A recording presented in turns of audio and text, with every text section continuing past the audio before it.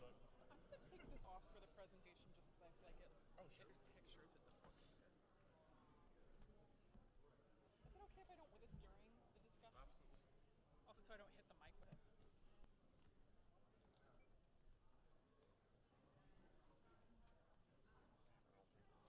Yeah, they won't turn them up for a few minutes probably. Because my water.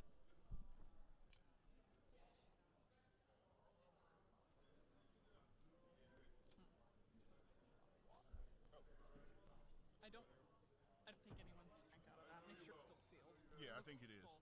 Yeah. Yeah.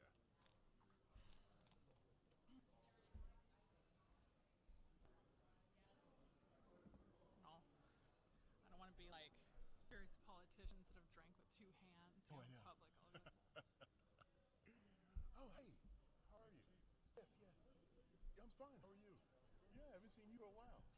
Yes. Oh, okay, yeah. Appreciate it. Yeah. Okay. Yes, yes. That would be helpful. Yeah, definitely. Uh-huh. I know, yeah. Oh, pretty good. Yeah, yeah. Yeah, it's you as well. Okay. Yeah, I'm glad you made it. Yeah. Okay, see you soon.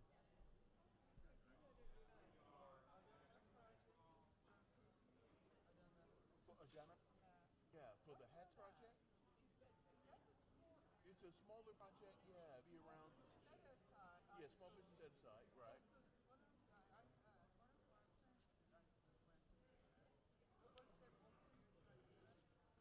Well, no, for the smaller one, that one is a hatch project, so it's the containerized housing. But there's a large one that's the new consulate in Adana, and that one's going to be pure design build without bridging documents or anything. So yeah, that's the one we had the information session on. That one, we're putting the final touches on the phase one Fed Biz Ops, and that should be issued, I think, before Christmas. Yeah. Yeah. No, not that one. Yeah, that one's this large business. Right. Hey everybody, we're going to start in about 3 minutes. I don't have a microphone Oh yet. yeah. Hey. Once we find you guys, we'll Right. start. Yeah, sure thing. Yeah. Right. Yeah, glad to see you. Yeah, yeah, precisely. Okay. Yeah, nice to see you. There he is. Uh-huh. Yeah. Okay. All right. Yeah. Thank you. Sibilance, check one, check two. All right, thanks.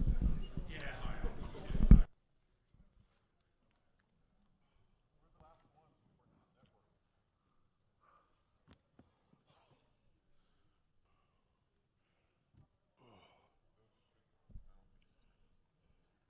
don't think it's too. Yeah. Until the Q&A.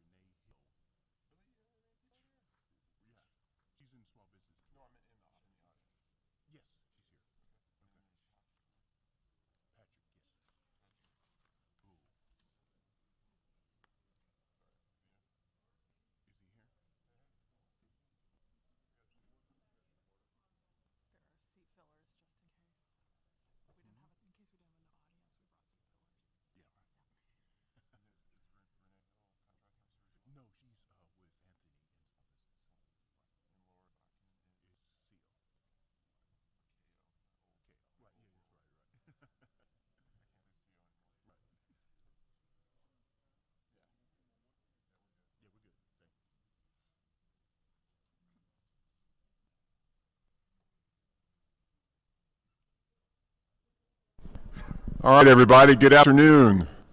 We're shutting the doors down. This is a limited engagement. If you're not in the room, you do not get the prize. Lock it down. All right. Good afternoon, everybody. I'm Ed Chamberlain. Honored to really MC or moderate or facilitate, choose your word here for the session, reviewing the opportunities with the Department of State. A couple ground rules first. You know the drill. If you've been to a couple of these, I'd ask you to sit as far forward. None of this escaping business halfway through. We know the drill. The other is that please be mindful, silence all your gadgets and things so we can keep the conversation here focused on this day.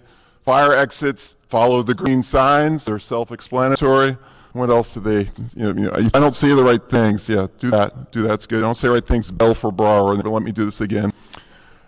I want to thank all of the firms that have served as sponsors for this event.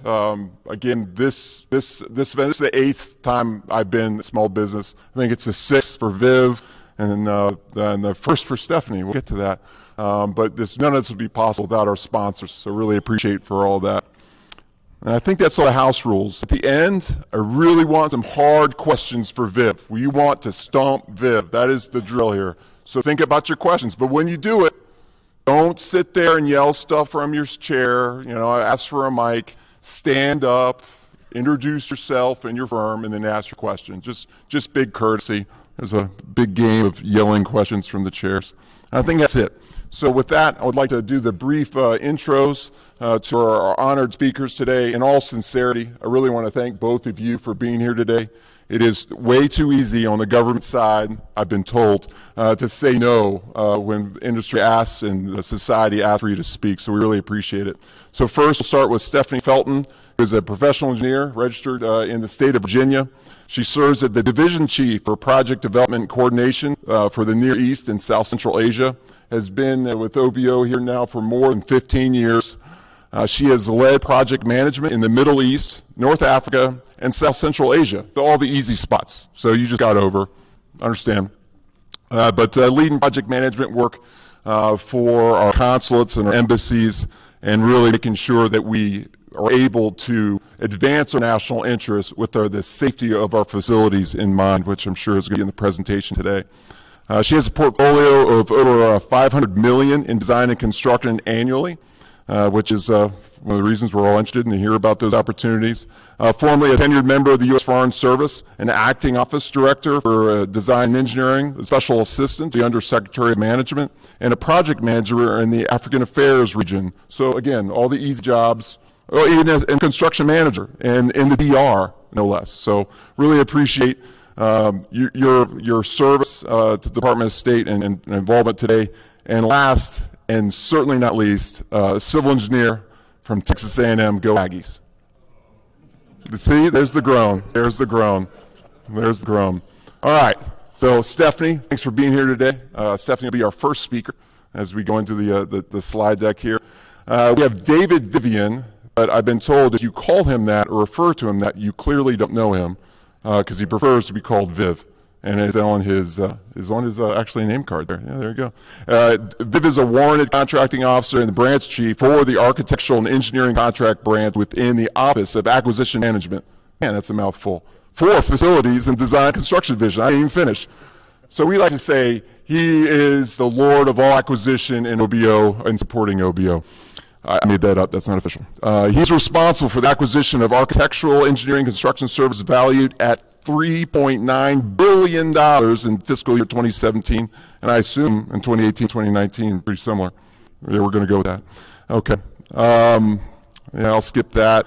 But most importantly, as we are the Society of American Military Engineers, Dave joined the Department of State in August 2000 after retiring from the U.S. Air Force. So he's a veteran, 26-year career in the United States Air Force, focused initially as a jet engine mechanic, and then 22 years as acquisition professional. So really appreciate your service, Viv, and being here today, and go Army. And for the last... For the last 18 years, Dave has provided acquisition support for OBO, facilitate and acquire contract support, contractor involvement, design, construction, maintenance, renovation of Department of State facilities worldwide 40-year acquisition career has included an extensive range of all forms of acquisition, and he is extremely knowledgeable and really appreciate sharing your knowledge today. He's a graduate in business from McKendree University in Lebanon, Illinois. But it doesn't stop there. We have more folks from OBO, because you're all going to want to ask these hard questions to our speakers here today. But you got to ask some hard questions to Anthony Josie. He's here in the front row representing small business, is accompanied by Renee Hill. Right here, very good. We got Jennifer Leone, one of the contracting officers. So hard questions there. Chrissy Fields, where you at? There you go. Contract, and Lori Boykin.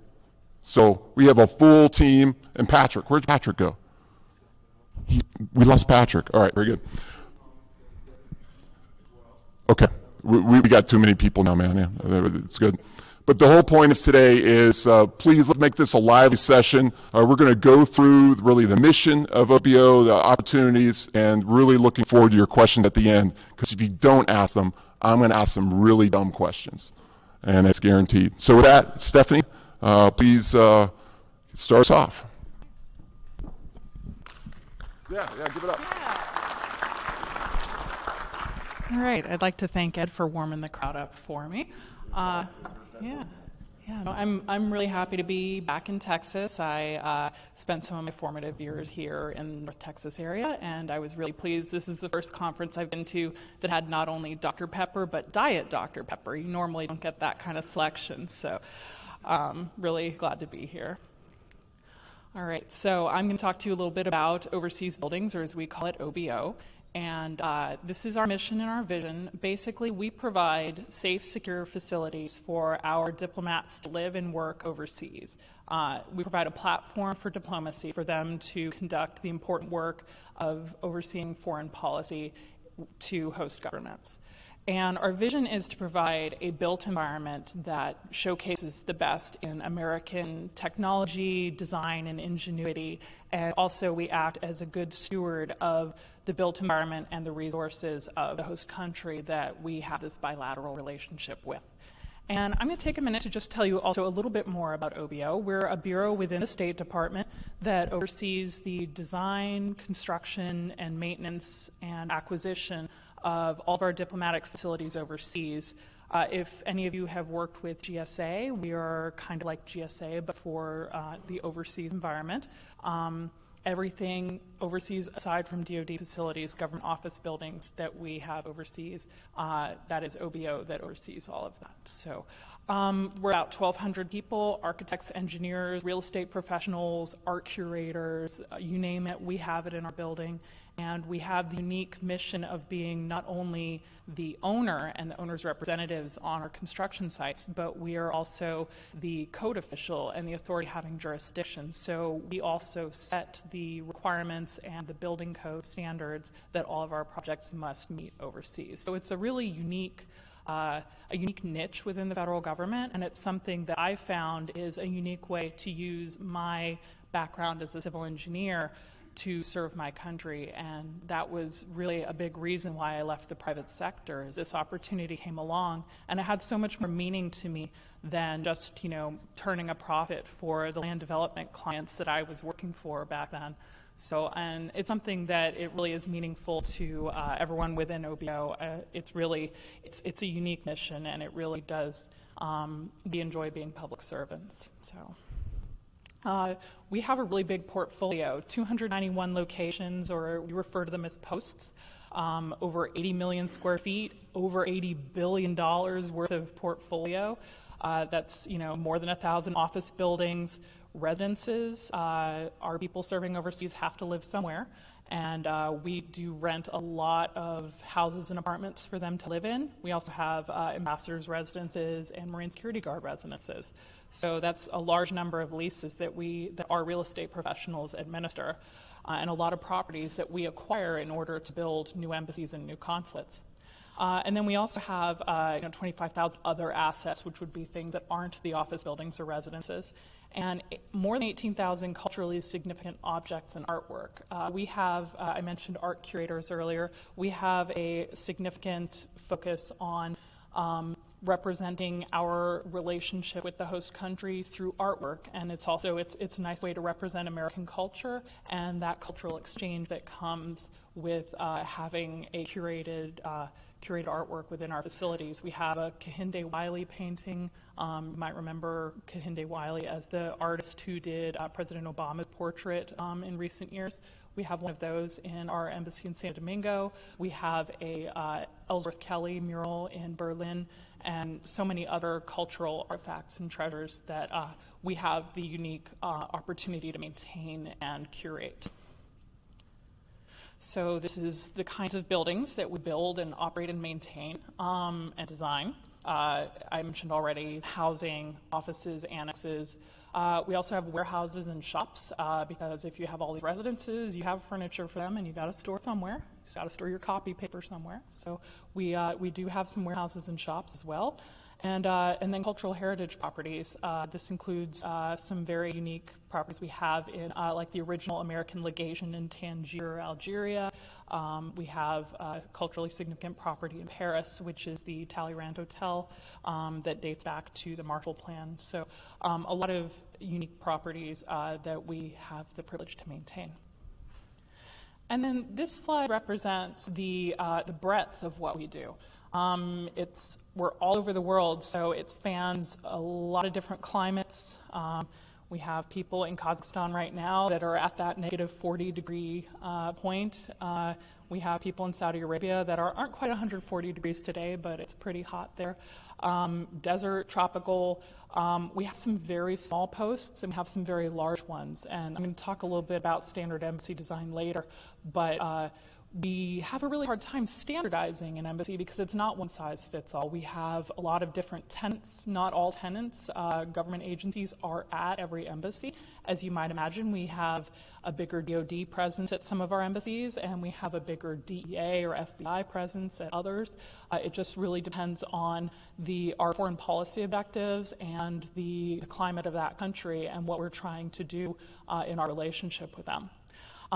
We have some very small properties that are, 3 acres, and then we have some like Baghdad. We have more than 100 acres in Baghdad, both at the airport and on the embassy compound. We have different security situations around the world. London, one of the design goals for that was to present a very open and welcoming campus. We tried to hide some of the physical security objectives there. The anti-ram is kind of hidden in a wall, and we have what some people have called a moat. It's a stormwater management pond, but people can't really cross that too easily. Those are sort of more welcoming ways to have a security posture. But then we have Beirut and Saudi Arabia where we have literal guard towers, and that's just necessary because of the security environment there and the risks that we see. And so it's not one size fits all. There's a lot of different things that you might be asked to design or construct for our posts. We talked a few minutes ago about our budget. This is Dave's, Viv's rather. He oversees our $3.8 billion of construction awards annually. We do anticipate to get about that same amount in FY20. We typically ask for a budget of this realm, and sometimes we get told no, but usually Congress gives us the entire amount. So we don't really see this number going down anytime soon. And then these are the types of projects that we have. Our bread and butter for most of the last 20 years has been capital security construction. That was driven by the East Africa bombings and people sort of associated with the standard embassy design. But capital security is what's driving the replacement of our aging and substandard embassy stock with new modern facilities that meet all the current security requirements. And so that's about $20 billion active construction right now, but that's the brunt of our annual budget. But then we also are now trying to turn the tide a little more to major renovations. We're going to see more of the tipping from new construction to major renovation in coming years because our building stock that we built, 15 or 20 years ago is starting to age and is going to need to be recapitalized. But then we also have a lot of facilities where it doesn't make sense to move the embassy to a new property. We really do need to renovate in place and bring it up to the security standard that we can with the property that we already have. So an example of that is Paris. We have a really primo piece of property right there on the Champs-Élysées, right next to the Place de la Concorde. We're not moving out of that anytime soon, but we have to renovate in place, and so that's kind of a constant is renovation in Paris.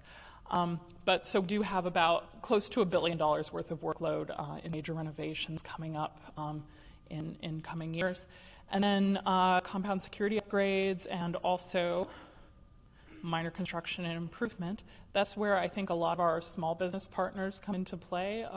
We do have small business set-asides and contracting objectives that Vic can talk a little bit more about. But those are smaller projects somewhere in the, between $1 and $10 million range.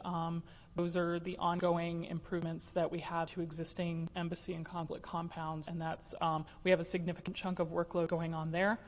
We also, I mentioned, you need land to build new embassies, and that's where our acquisitions and disposals budget comes in. We buy new sites, we dispose of old sites every year. And then mentioned earlier the 16,000 leases. That is, the housing that we lease for our diplomats to live in. So Embassy After Next is part of our strategic goals that our new director has set for us. Director Davis has been with us for about a year and a half. He came to us from some previous DoD work, and he has really put a focus on resiliency. I think I've heard that word a lot at SAME events. Resilience is important to the DoD. It's certainly important to us state as well. And so our three-pronged approach to the Embassy After Next is security, resiliency, and stewardship. And security, of course, we need to build safe, secure facilities that will be a safe place for our people to work. Resiliency, we need to make sure that whatever is thrown at us, be it a terrorist threat or a climate threat, that our facility is resilient and can keep operating and can keep functioning even in the face of that adversity. And then stewardship, that's being a good steward not only of the environment and the host country's resources, but also being a good steward of taxpayer money. I mean, everyone in this room is probably a taxpayer. And so that's just something that's important to us at OBO, but it's important to all of us. Security, these are some fairly graphic images of the what drove our security requirements. The bombings in Beirut in the mid-'80s and then the 1998 bombings in East Africa. That is where we got the standard embassy design and the a few public laws that changed the way that we build. SECA and OSPB are two things that control the requirements for how we have to build all of our new properties or get waivers from diplomatic security if we can't. But waivers are few and far between because it's just too important, and we really can't have that same loss of life again. So it's not only public law, but it's something that resonates very much with us at OBO. I know that in 2012, everybody heard about Benghazi and what happened there and loss of life. But the thing that actually I found kind of heartening about that day was that there were a number of other embassies that were attacked on that same day, and you didn't hear about them because they withstood the attack. So that was, it was a very emotional day for all of us, but it was also, we saw that what we do is so important. And then resiliency, I mentioned that. These are a couple images. The top is post-earthquake in Haiti, and the bottom is a flood in Bangkok. And through both of these are both environmental or natural disaster events that we have to worry about when we're building. The positive for Haiti was that we had just completed a new embassy compound in Port-au-Prince maybe 2 or 3 years prior to this earthquake, and it withstood the earthquake with only minor cracking. It was superficial, whereas most of the buildings in the Capitol were just decimated. The host government buildings were decimated.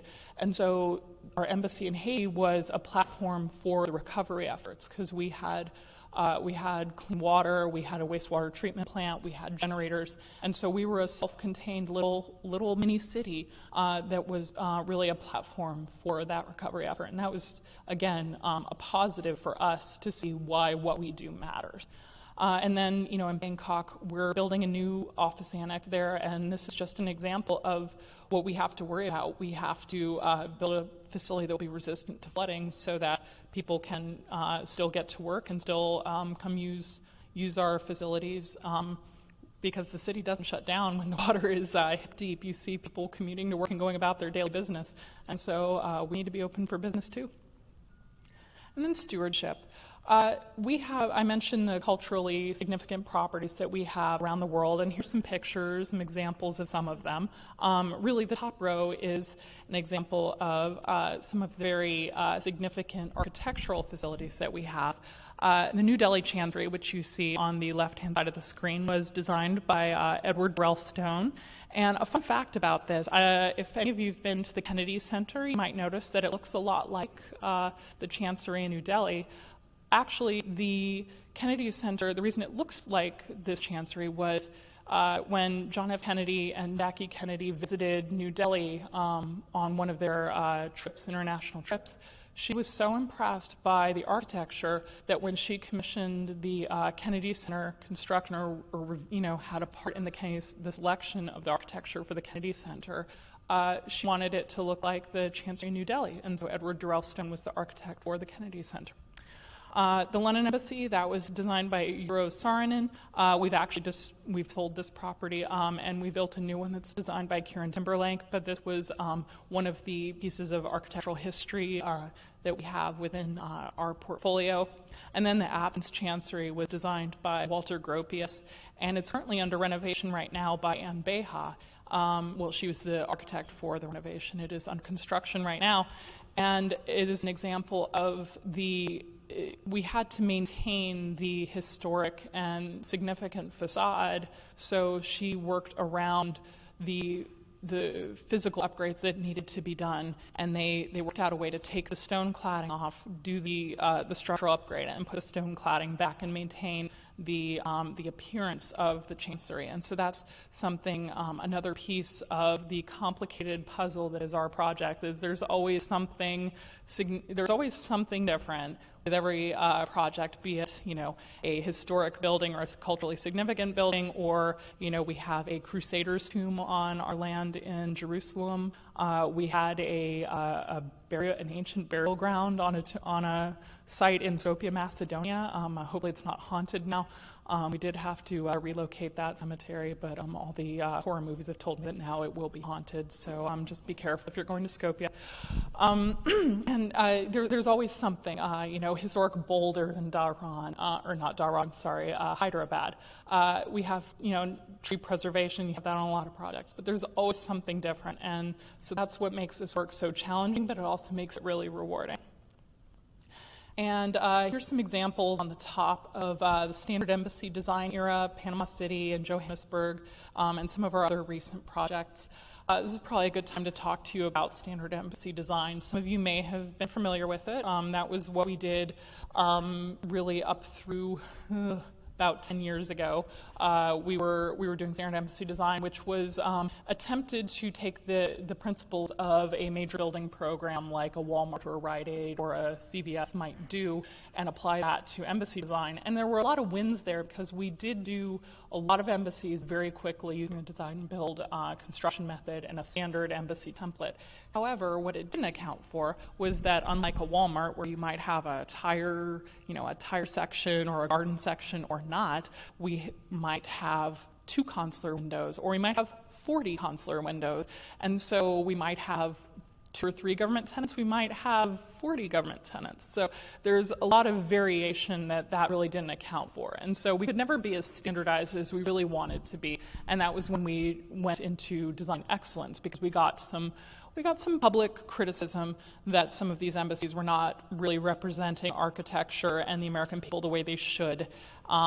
So we went to excellence, and some people saw that as throwing out the baby with the bathwater and swinging the pendulum all the way to the opposite end and doing everything really bespoke and anything goes kind of architecture was driving it. But that really, we still had our standard details and our design guidance that remained in place. So that was still, there was still an element of standardization to it. It's just it wasn't really well represented in that way. But that brings us to what we're doing now, which we're calling Embassy After Next. And we have these 5 pillars that we're pursuing. Some of them are internal, some of them are more external facing that our partners in the design and construction industry might see. But standardization is one of them, and I'll talk a little bit more about that in a subsequent slide. But we're going to focus on giving better guidance on how to apply appropriate solutions where you don't need to innovate, and I'll talk about that. But we're also focusing on better use of our data with our project performance management and also our lifecycle asset management. The federal government doesn't do a great job in obligating funds for maintenance versus new construction, because new construction you have a really fun ribbon cutting and the constituents love it. But the maintenance is really where we need to focus our attention. So we're going to have renewed attention on that in the future. We have already moved to digital design review. We are reducing the number of paper copies that we receive from our designers. And we save, on average, about $100,000 per project, per design, which that doesn't sound like a lot, but as a taxpayer, I mean, $100,000 is still a lot of money to me. And I think that over an entire building program, that it amounts to a lot of money. We're not killing as many trees. So I think everybody can get on board with that. It's also bringing us really into the common era and using Bluebeam and other things like that, using what the industry is using. And then building information management, we're creating standards for our BIM models so that we can use them not only in design and through construction, but also in the maintenance of the facility, and trying again to keep up with industry, or at least try to catch up with industry, and use those best practices. So getting into standard embassy design, we're now calling it ESS, or Embassy Standardization System. And those of you who are transportation engineers in the room, you might see LOS 1, 2, and 3 at the bottom. That's not level of service, that's level of standardization. I have a joke for the civil engineers. I heard one person laugh, thank you. So what we're looking at is the appropriateness of how much standardization should be used. So where you see LOS 3, level standardization 3, that would be used maybe on a property where we want to use more prototypes. You can see it kind of ratchets backwards. So where you want to use some prototypical buildings, in any case where we don't need to innovate like a compound access control. There's only so many ways to enter the compound with our security requirements. It's not really something we need to innovate on, change the building skin, but it's going to function the same way. So we'll have building prototypes for some of those outbuildings, but we might have more prototypical chanceries as well for certain situations where we don't feel that we need to innovate that. But we'll also, in any case, we'll always have a standard contract, our standard design requirements that I mentioned earlier that OBO offers. We will have SRPMs, or space requirement plan modules, and those tell you what kind of space you need to design and construct. But then we'll also include design adjacencies, what function needs to be adjacent to what else, how do people flow through the building, what needs to be separate.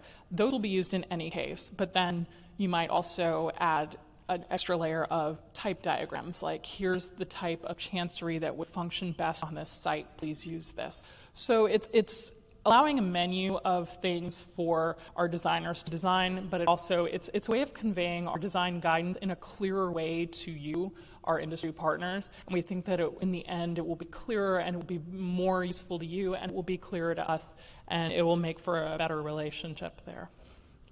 So our project delivery methods, we are really good at design build. That's what we've been doing a lot, especially design build with bridging.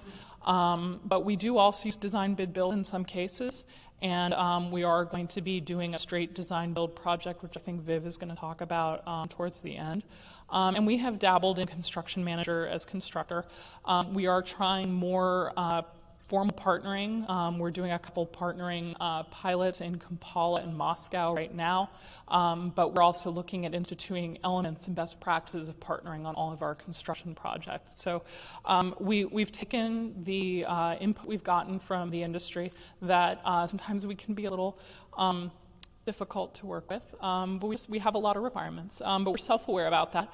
And so we just make our choice as to which procurement method best suits both the need, the design, and the urgency of the product, and we make that selection. But design build is a bit of our bread and butter. So with that, I'm going to hand it over to Viv to talk about the dry contracting stuff. Thank you. Thank you, Stephanie. Oh, no, definitely not. Well, now that you've finished looking at all those boring pictures of buildings, we'll get down to the real nitty-gritty, which is the acquisition side of the house, of course. And the Acquisition Management Office in the State Department handles all acquisitions that the Department of State requires. My particular section, the Facilities Design and Construction Division, handles support for OBO, Overseas Buildings Operations. Within the Acquisition Management Office are other divisions. There's about 280 people. Our particular division is comprised of maybe 40, 45 people supporting OBO.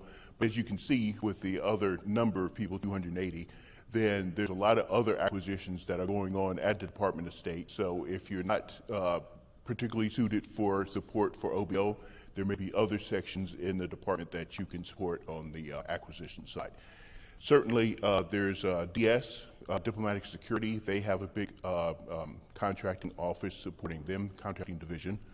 There's Consular Section. They require a standalone contracting support for their unit. International Drug Interdiction. They have a particular hefty contracting support branch division as well. But my unit, we're comprised of 3 different branches. I run the AE branch, which handles all acquisition of architectural engineering services as well as a good share of the construction requirements. Jim Thomas, who's sitting in the audience, he's the branch chief for the construction branch. Of course, they handle a good share of the construction requirements as well. And then the major support branch, which Patrick works in, Patrick is in the audience as well, they handle mostly things that are not construction related for OBO. But they do also want to handle some construction because you get to travel on construction projects, but you don't travel on other acquisitions in support of OBO. And of course, while we're looking at all the pictures for the buildings, nice stack of paper there, that's the contracts, and the contracts, of course, translate to those buildings. So without the contracts, you wouldn't be able to look at those pretty buildings. That's my pitch. But anyway, for AE source selections, of course, we use the Brooks Act as required by law and regulation. We're really looking for companies that have the capability and the experience to build buildings. You don't have to have prior OBO work. We're looking for just the capabilities, and we think that you can transfer those capabilities to overseas construction to support OBO, design rather, to construct OBO, to support OBO. Selection criteria, of course, we're looking for highly qualified companies and with the proper capabilities. The initial source selection phase for the selection of AE companies, design firms, focuses on the lead designer, and then the other phase, the next phase, focuses on the capabilities of the team that the AE design firm is bringing to the table. And of course, like I said, we're working on the Brooks Act, and we pick always the highest qualified companies that are submitting proposals and in the evaluation stage.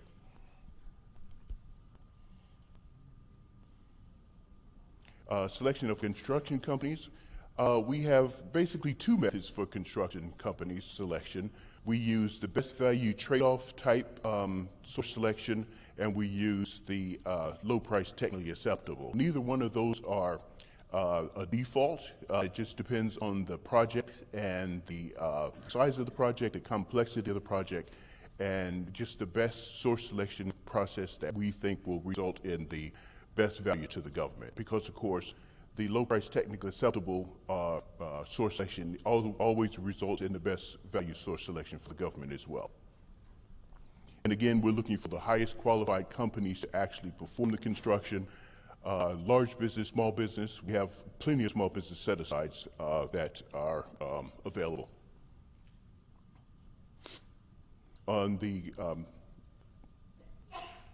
side of the design, we award maybe about 120 IDIQ contracts that we have on our books.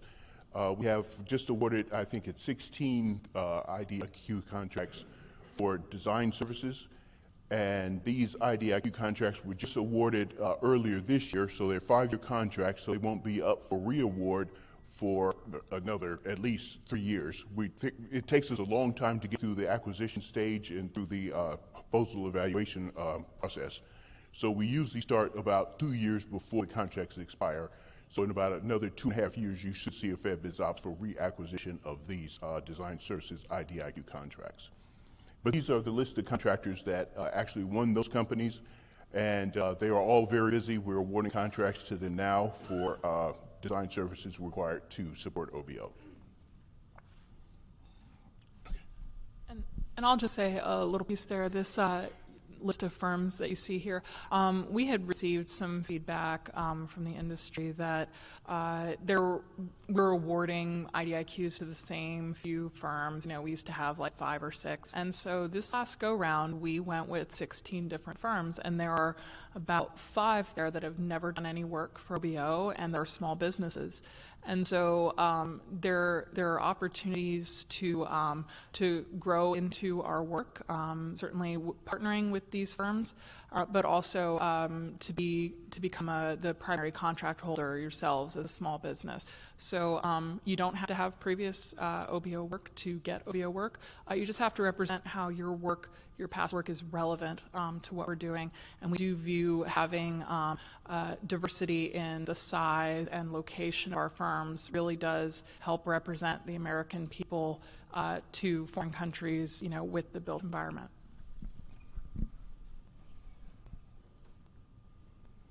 The next set I'd like to talk about is the AE Support Services IDIQ contracts.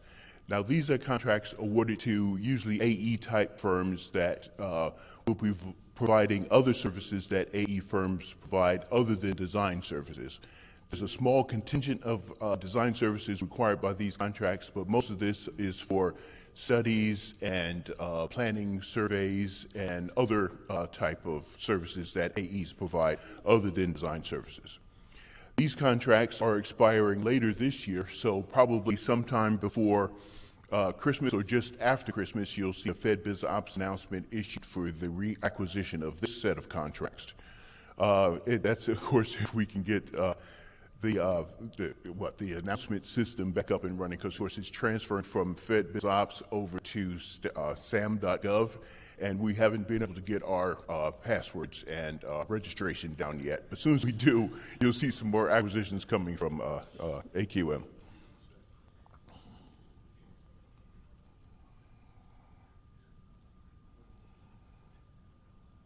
Oh, I'm sorry. This slide, sorry. I was speaking to the wrong slide. This slide is for top secret design services IDIQ contracts. Within OBO, there's a special group of people that handle acquisition services for China, Moscow, and some other special locations that require top secret clearances. And these IDIQ contracts were awarded by that group of acquisition professionals about 2 years ago. So these will be ready for reacquisition, say, you see a Fed Biz Ops in about the next 18 months. But these particular contractors have to have a top secret security clearance. Okay, now these are the support IDIQ contractors, really. And like I said, these will be, we're going to be issuing a Fed Biz Ops for reacquisition of this any day now, as soon as we can get the announcement system up and running and our people the passwords they require. Current construction contractors, this is only the 5 contractors that have the probably what could be called the largest construction projects in support of OBO. Of course, you know B.L. Harbert, and Cadell is actually here. I haven't seen B.L. Harbert at this facility this year. But there's Pernex AICI, who is here as well. I was just speaking to a representative from that firm. And also Framico is doing some work for us as well.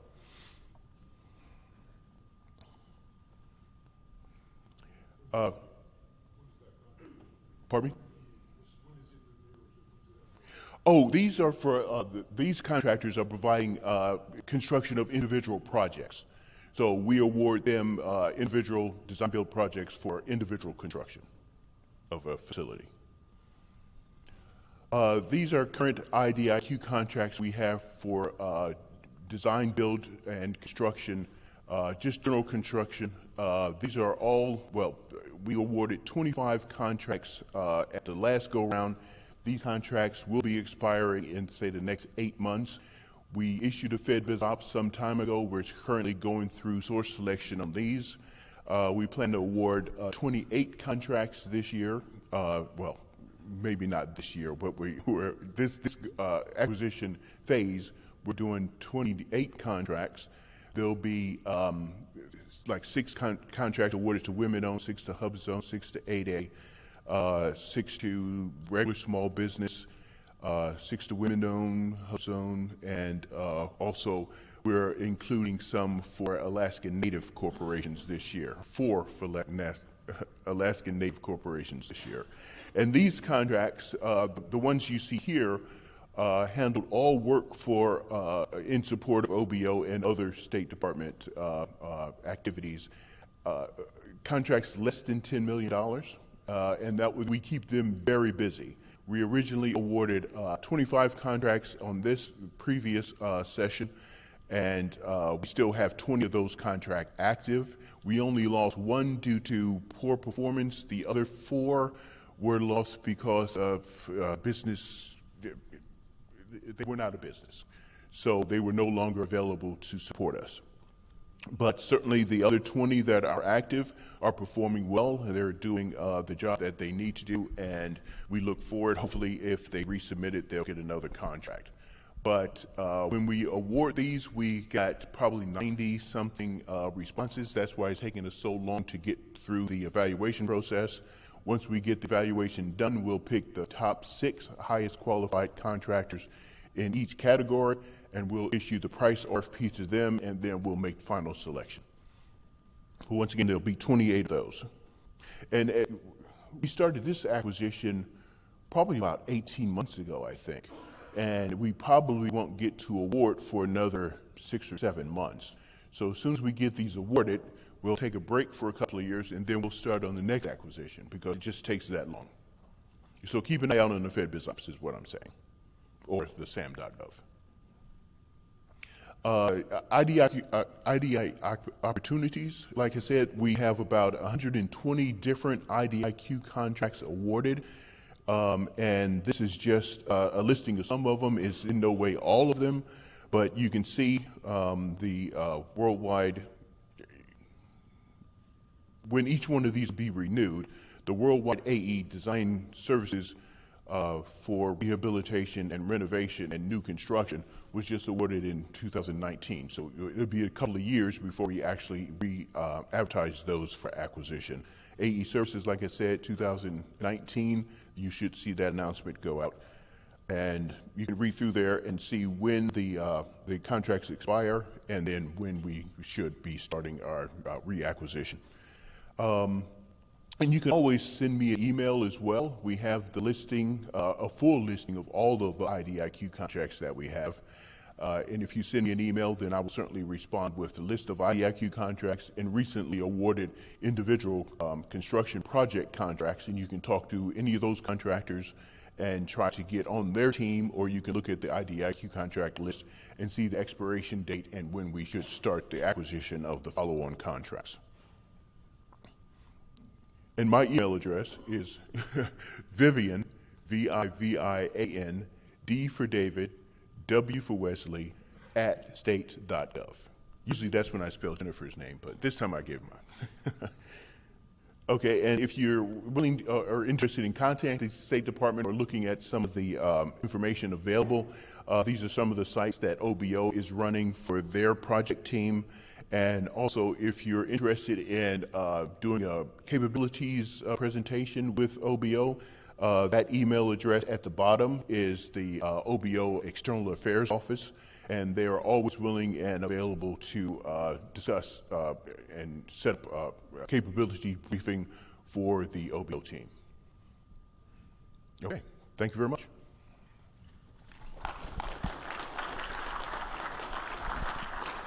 All right, this is good. You're right on schedule. You guys rehearsed well. We have 15 minutes for questions. And I have to admit one thing. This is my first OBO State Department session. So I actually learned a great deal. I did not know why the Kennedy Center looks the way it does. Really appreciate that. And I also appreciate that the State Department struggles with standard design just as much as the Corps of Engineers does. So I really appreciate that. And then, yeah, Viv. I mean, that last slide, that was like the money slide. Just look at that thing. That's what everybody's in the room for, is right that one. So I'm sure there'll be some questions there. So start putting together your questions. Again, the ground rules are, got helpers in the back. They're going to be Roman.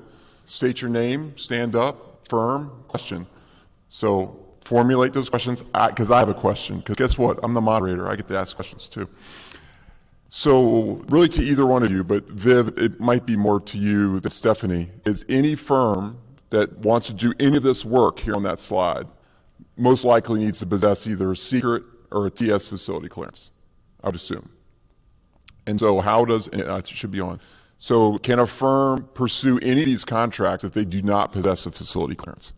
Yes, once a contractor is, we require contractors to sometimes qualify for projects before we actually issue the RFP.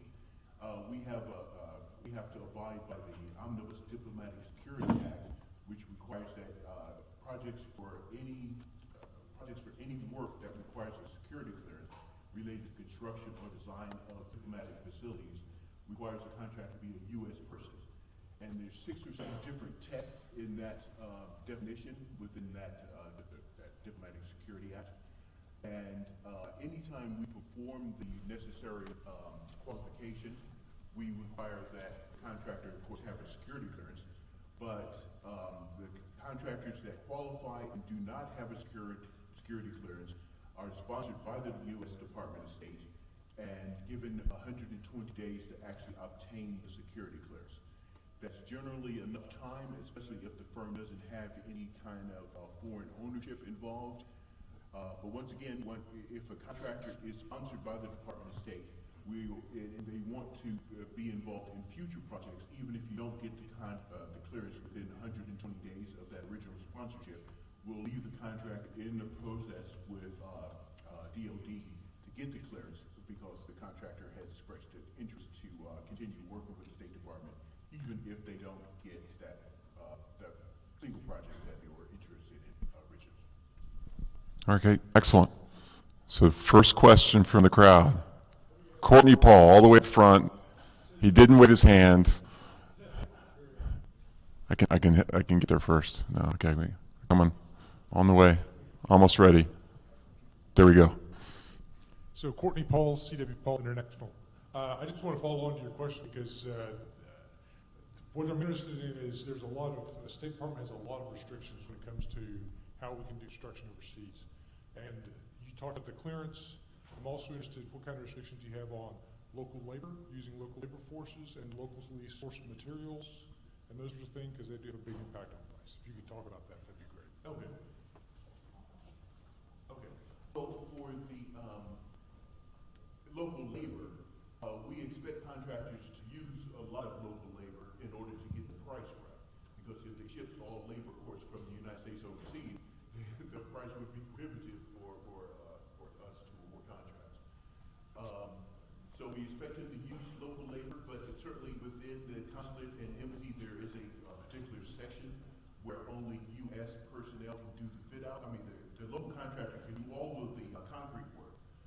comes out to fit out the classified areas, then you have to have U.S. cleared labor do all of that work. And in some cases, a smaller project, you may be able to use some local labor under surveillance. We hire particular individuals to go over and surveil the local labor while they're doing work in these particular areas. But some areas you just can't work in unless you have a clearance. And then on local materials, any materials that meet the specifications can be used. Some of the more experienced contractors tend to buy a lot of materials within the United States and ship them overseas. That way they don't have to worry about trying to show the equivalency and any price adjustment that would follow. But certainly, average project has thousands of containers that are shipped from the United States overseas carrying material. And I will add a little bit to Vid's answer there. On the materials question, as he mentioned, in classified areas, we do require secure ship or procurement of certain materials, really all the materials that go into there. So that is a requirement. But for most of the rest of the building and the compounds, we do allow unsecure material. It could be procured at the local Home Depot equivalent or shipped in the U.S. or whatever. Our specs are based on a U.S. standard, but we can entertain substitution requests for materials, especially where it's advantageous for maintenance contracts and maintenance in that host country. And then just one more point on the labor.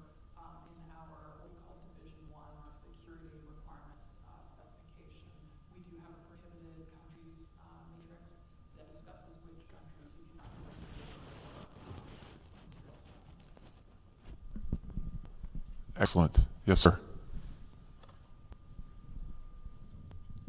Hi, my name is Tyson Bogum. I'm with CAM Services. We provide construction management, especially for new companies that want to get into the OBO world. So I've been in the field for the last 8 years, project engineer, quality control manager, project manager, and I just wanted to talk a little bit more about the materials and substitution. That was always a really difficult thing to do because, like you said, all the specs are ASTM. And so my question is, with the new design firms coming out, is there going to be any emphasis on creating comparative standards, like EU will also be able to substitute quite easily for ASTM, which ones will, which ones won't? Because EU, it's on the contractor side nearly impossible to try to convince that it is the same standard as ASTM because it's a completely different world, completely different test requirements. And just for cost savings for everybody, being able to use local material would be a win-win across the board. It just seems we're just tripping ourselves with holding ourselves to only American products, and it just seems like an easy fix that can be done up front. And I will say that really is project dependent, where we can entertain not just a substitution request, but sort of forming the basis of design on a foreign standard. It depends on the scope of the project and whether it has a classified component to it or not, because where it has a classified component, it's going to be a U.S. standard. But there's other parts of the building or unclassified contracts where we could potentially use a foreign standard. I would say it depends, but it really does depend. We've seen the need in countries where the electrical voltage is 220. We require NEMA UL listed outlets, and those are actually really funky and don't work with any consumer electronics. So it's kind of hard on our diplomats to plug in their hair dryers and cell phone. So that's a type of construction where we might entertain a foreign standard, but it's really just we have to determine whether it's an advantage to us or whether we prefer to keep the U.S. standard for either functional or facilities maintenance reasons. Anthony. Thank you. My name is Anthony Josie, and I'm a senior procurement analyst in a small business office with State Department. A couple of years ago, Dave and I talked about increasing the number of small businesses on those IDIQs, and just from that slide, I think that's an increase of 2 to 3 new small businesses on each one of those. If you look at those 5 federal socioeconomic categories, so we're talking about an increase of maybe 10 to 12 new small businesses on those, as well as the tribal and ANC component that wasn't there. So our office thanks you. I didn't know that until just now. So that's a big win for small businesses. So I wanted to just mention that. The other thing is, you didn't, the slide didn't address those one-off opportunities. Can you talk about that pop up in FBO, such as the big project over at FSI that just came up? So just because some of those may not be recompeted, we always have other one-off opportunities, and I want you to hit on that. Yeah, like I was saying, in general, the IDIQ contracts handle projects less than 15 million. And anything from 15 million up to about 35, 40 million is always set aside for small business as well. It's just an individual FedBiz announcements for those single projects. And of course, we're looking for any qualified small business to respond to those. We usually don't do market research even for the ones up to 40 million because we know we have a small business contingent that can do that work. It's just a matter of getting them to actually respond to the FedBiz announcements. And my office has always done the support for OBO, and of course all of OBO's projects are overseas. But this time, and GSA handles all Department of Safety work within the United States, except at our Foreign Service Institute in Roslyn, in Arlington, Virginia. That one, the GSA let us do our own construction, and we have two projects coming up at that facility. One is a 8,000 square foot facility. I'd give you $1 amount for the estimate, but sorry, I can't do that. But it is a larger one. I think the FAR allows me to say it's above 10 million, but it's even above 50 million. So it's a larger project. And then there's another one that's going to be a separate project, and that one is a perimeter wall security upgrade at that same facility in Arlington. That'll be a smaller project as well, but of course that one I don't see any problem with setting that one aside for small business. But we did do market research for the larger project, and we didn't get any responses from qualified small business. But we look forward to getting them at least on the prime contract or subcontract. One last question. We got a break. Yes, ma'am. Good afternoon. My name is Mia Parton with the Parton Engineering, civil engineering firm. We specialize in utilities, and my question is out of curiosity. I'm not sure how it works overseas, but the facilities that we have, I guess the data communications and telecommunications, when you're all over the world and the local countries and local networks are not as advanced, how do you handle making sure that you have your 5G, high-speed broadband technologies and access for our diplomats and facilities? Thank you. Well, I answer this as a civil engineer and not a telecommunications specialist. So I will answer the general terms that can be easily understood. So with newer facilities, we do have, we do establish a robust telecommunications connection with a local service provider. In some cases, that's not landline; it might actually be microwave or cell service or something along those lines. With our existing facilities, we don't necessarily have 5G or high-speed internet. It might be very spotty. So it's really we're replacing that either with major renovations or with new construction. But we don't in every case have a nice new functional facility like that. So I can speak for having worked at an existing embassy when I was a construction manager. The connectivity was not good.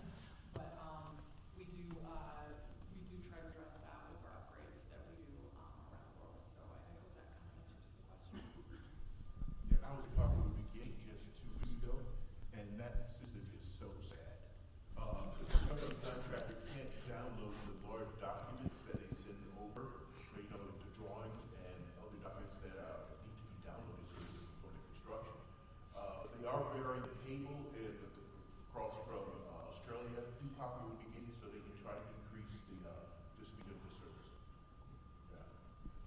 All right. Well, excellent. You guys have been a great audience. You've asked questions. Please give them a round of applause. And of course, you all have my email address, so I think this is probably just a start of a rigorous. Yeah, and you'll be mobbed here. So thank you all again. I also want to thank both of you from the State Department for supporting this conference, supporting this society, and for your service to our nation. Thank you.